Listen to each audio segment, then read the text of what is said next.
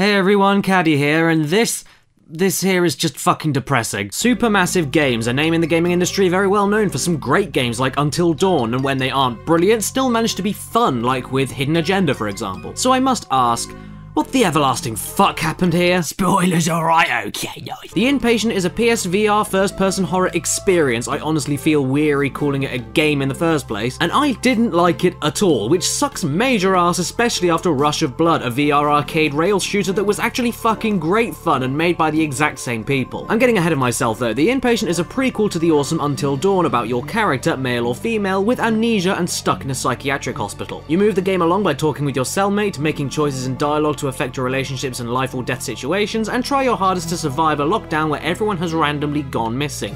Well, I say try to survive, but what I really mean is walk around for hours and hours until the game ends. What actually happens in the story I would discuss in detail here, but needless to say, since it's a prequel game and a really short one at that, nothing that happens in the story matters even slightly, especially since every other character here doesn't affect or change your opinions of the future events in Until Dawn. The characters are all bland, the voice acting isn't that convincing at all, you learn and discover nothing new or interesting, and everything that happens is totally inconsequential. There are occasional nice details and parts of the script that link everything together, so I wouldn't call it a rushed job. Some effort was definitely put into it, but that's all you can get out of the story as far as I'm concerned. Another reason for that is because a lot of the game, especially in the first half, is set inside a nightmare world brought on by the hospital that you're in, meaning that nothing makes sense, nothing matters, and even funnier, the game itself tries to do the same things as Until Dawn with reading the player and judging them to change the experience, but in completely the wrong way. Instead of regular interviews getting more intense and unpredictable based off of everything you know about the characters and story at that point, the choices this nightmare leaves you to make reach so far into the realm of desperation that I would facepalm, but I'd hit my hand on the VR headset. It's stuff like, for example, do you follow the deer or the person? What has that got to do with anything? I don't know. Or this one part where you choose between a big dog and a little dog, so I picked the big dog, purely because this had nothing to do with the story at that point of the game, so I thought I was just picking my preference. A, because I prefer big dogs to small dogs, that's just because I do, and B, since it had nothing to do with what was happening in the real world, I thought this had something to do with the nightmare itself. Like, if I picked the small dog, then if I got attacked I couldn't be protected, or the big dog might even come after me or something, I don't know. But no, I picked the big dog and then get told directly from the game that I lust for power. Like, what? Way to diagnose me, game. What's the context here? At least Until Dawn actually tells you why you're making these choices, even if it doesn't appear to link with the story at that moment. And the choices in the real world don't fare much better. Your conversations do definitely affect how the story progresses, which is more than what most games can say like this, but when you do things like clearly pick up a letter and read it in front of somebody, only to have that same character panic a few minutes later because he thought you might have seen the notes and you can get away with lying if you say you didn't, or find a tasty sandwich and try your damnedest to eat it but just can't, and then having another character calling you out for not respecting the meal she's giving you, you get completely sucked out of the extremely realistic world created through the VR. The other interactions, especially at the start of the game, leave basically no choice because you're asked multiple times to choose between two things that obviously have only one answer at that point of the game. If you've just started playing the game like me and you're introduced to the fact that you're in a mental hospital being interviewed and know nothing else, why the fuck would you bother lying? What's the point in lying when you don't know what you're even lying about? Everyone here has tied you down into a dark room, so there's no gain or reason to talk bollocks. It can't help you at this point. It can't tip the scales in your favor, and more importantly,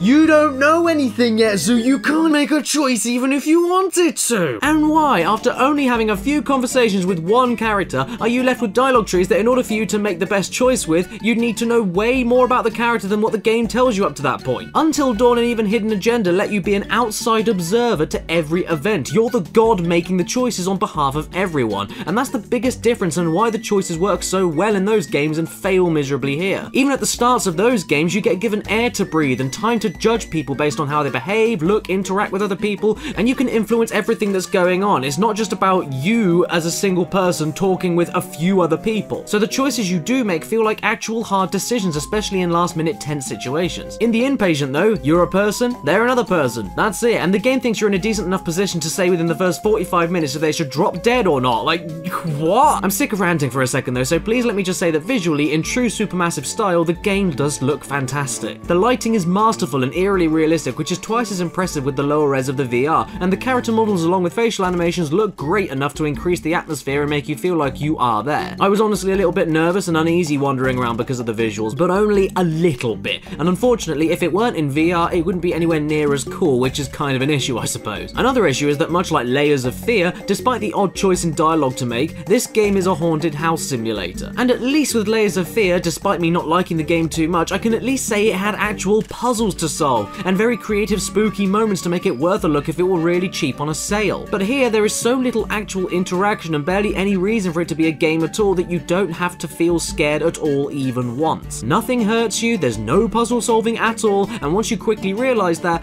what the fuck is there to be scared of? I was uneasy and caught off guard by a few jumps, but that's it. There's nothing here nearly as creative or fucked up as the stuff that happens in Layers of Fear, just as an example, and I wasn't engaged because there is no game here. You just turn the pages of your own little story every so often, listen to rambling expository conversations, watch things cut to black whenever you go to bed, or just walk forward, never get touched by anything, and repeat until the end. I was getting impatient with the impatient. Even when something really cool happens, like having a Wendigo attack you, and so needing to stand still becomes a topic of discussion, don't get your hopes up too much, you're still safe and nothing fucking happens. Even my girlfriend's youngest kid Amy at 8 years old was happily watching the entire pathetic 3 to 4 hour runtime with absolutely no issues, no nightmares, and actively laughed multiple times and said it was boring from how tame it was. Yes, this ultra gritty, mature first-person horror game rated 18+ was okay for our children. That just goes to show you how weird the whole thing feels. This wouldn't be too bad, but the little scares there are in the game are so predictable it was almost painful, and when they weren't being predictable, they were anticlimactic as hell. Loud growling noises leading you to a room of eyes staring at you, then it cuts to black. Crashes and smashes all around you, then it cuts to black. Whispers in your ear and creepy imagery that might have something jump out of you, but then they don't. And all this stuff makes the whole process even more boring than it already is. It couldn't even get the simplest fucking controls right. The game, believe it or not, isn't built like any other first-person game I've played in a long time, and the comparison to the last VR game I played, Doom VFR, is staggering. Strafing and walking backwards, I swear to God, hasn't been programmed properly, leaving your character floating for a few feet before grinding to a halt. So all you can really do effectively is walk forward unbearably slowly and change the direction of your forward walking, which led to so many moments of me getting stuck on the corners of walls, stroking doors over and over again, unable to step back or step around the doorframe properly, and so needing to walk back, turn around, and aim myself as dead center as possible. Then amazingly, this gets even mixed in with ridiculously wonky motion controls for pressing buttons, opening doors, and using your torch. Sometimes it worked totally perfectly and follows your hand so well that you can even turn your entire arm inside out and become the Thing. And other times, the torch would constantly decalibrate from the way I was comfortably holding the controller, ending with me practically holding the controller on its side while still trying to use the analog sticks. I would get glued onto the door handles, and luckily this was all saved by the hilarity I experienced with the hardest fucking sandwich I've ever seen.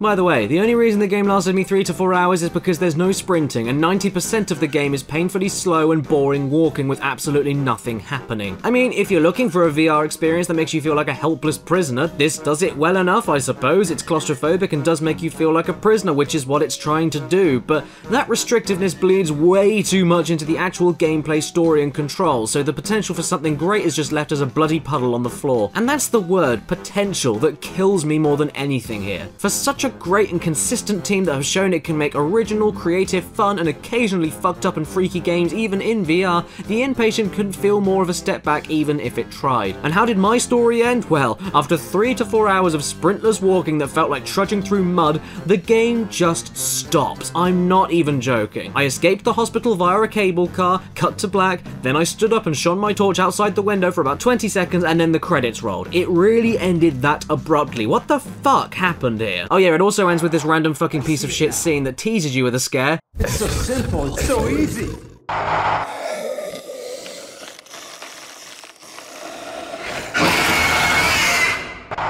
Before not doing anything at all, cuts to black like it always does with every other scare, and just ends. Fuck this game. The only thing that saves it is that it does look seriously fantastic and can make you feel uncomfortable with the insanely effective VR effects. Plus, I guess it does do what it advertises, lets you choose your own adventure. It's just a shame that the adventure is so twatting boring. Also, there's a character in this called Gordon Bennett. You know, what some British people say when they're shocked. Come the fuck on. I give this game a 2 out of 10. It's terrible. If it's your birthday today while watching this video, happy fucking birthday to you, and please remember to stay beautiful. Thank you so much for watching this video on the Inpatient, everybody. I'm so sorry that it was so terrible. I wasn't expecting it to be that bad, but there you go. One of the worst games I've played so far this year. Hopefully it gets a little bit better from here. Special thanks to all the people on screen right now who have supported this show via Patreon, and special thanks to all the top tier supporters that you can find out how to do in the description below, but no one's holding a gun to your head. It's completely optional if you choose to do so. Omar Matu, Basil, Patrick Ferguson, Andy Ellis, Robert Alamsha, I Have a Portal Gun, Gamerman, Chris Ingersoll, Andy Herrera, Exopaz, Kyle Way, Thomas Olsen, Mills Kahai, Alicia Knightley, Super Spyro Fan 2010, Daniel Leon, Jane Ives, Mitchell Reed, A.D. Thornton Smith, Oblivion Rising, Noxious, Ellen Ripley, Kirsten B, QB, Nathan Young, and Nicole Ganara. Thank you so much, every single one of you.